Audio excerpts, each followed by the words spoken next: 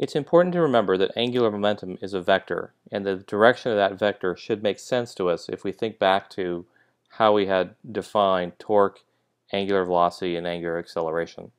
Let's take some examples of a spinning disk under different scenarios to make sure that this angular momentum vector makes sense to us.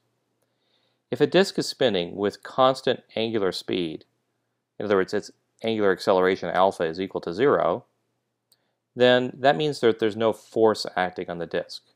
The velocity of some point on its rim is constant, and so is omega equal to a constant. And if omega is equal to a constant, then the angular momentum, which is equal to I omega, is also a constant. And if L is a constant, there shouldn't be a torque, because we're told that torque is equal to delta L over delta T. It's a change in angular momentum. So we should just have an omega vector pointing straight up, and a velocity vector which precesses around the rim of the disk. If, however, the disk is speeding up, that means its angular acceleration is positive or pointing upward. Then what happens to a velocity vector of some point on the rim?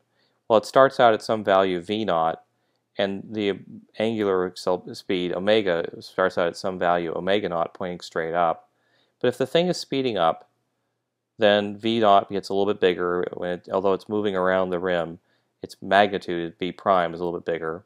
And at a later time, v double prime is even bigger. And in this time, omega is growing too, because omega cross r has to equal v.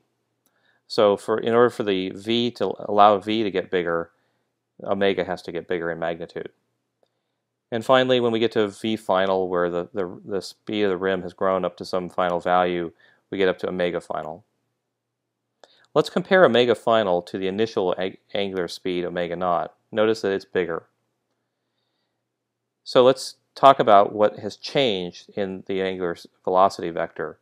It's taken on a delta omega, which is equal to omega final minus omega initial. So it's grown. This means that there's a change in angular momentum too, because delta L should equal I times delta omega.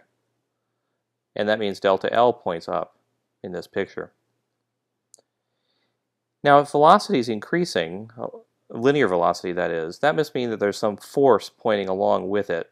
Remember, a force pointing in the direction of motion causes a positive change in kinetic energy, a larger speed.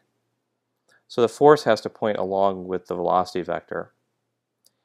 Now if you think about the right-hand rule, torque is equal to r cross F. So imagine a point r reaching from the pivot point out to where the velocity vector is, and using your right hand and curling your fingers from r over to F, you'll find that your thumb points straight up. So the torque vector points straight up. Well, that's good. That jives with the fact that we should have an upward delta L. And remember that torque is equal to delta L, the change in L, over delta T. So the torque vector should point upward in this picture because delta L did. Let's take another example. Let's talk about a disk that's slowing down. In other words, its angular acceleration points downward. This is one where the velocity vector precesses around the rim of the disk, but its magnitude gets smaller and smaller because the disk is slowing down, kind of like you spun a record player and eventually it just slows down out of friction. Notice that the velocity vector final is smaller in magnitude than v naught, and likewise omega final is smaller than omega naught. And now delta omega is pointing downward. Delta omega is the difference. Well, it's the omega final minus omega naught, and omega naught was bigger than omega final. And since delta omega points down, delta L points down as well.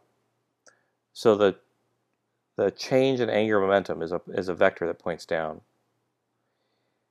That has to make sense to us, and if we think about velocity decreasing, that must mean that there's a force pointing against it. It might be that you're putting your finger along the side of this disk to slow it down. And where would that force that's pointing backwards come from? Well, it would come from friction on your finger, for example, and that would point against the direction of motion. That's the only thing that would make velocity decrease. Well, if force is pointing to the left, like I drew there in green, then r cross F, where I take my right hand and I start with a radial vector pointing from the pivot point out to where that force vector is, and then curl my fingers to the left to reach where that force vector is, my thumb now points down. And that means that the torque vector, r cross F, should be pointing down as well. And that jives with the fact that delta L is pointing down. So what seems to be working out well is that the torque vector always points in the same direction as delta L. And that should happen because torque is supposed to be the change in angular momentum divided by delta T. And that seems to be working out. A downward delta L should imply a downward torque as well. And if torque is really delta L over delta T, then torque should be pointing down. And it looks like that works out well when we compute or try to take the cross product of r cross F. R cross F does really point down, it's giving us a downward torque, just like we expect. So we have to think about angular momentum as something that points along the angular velocity vector, and its changes track the changes in angular velocity, or in other words, its changes go in the same direction as the angular acceleration. And delta L will go up or down just like torque goes up or down, which is the same as when an angular acceleration goes up or down.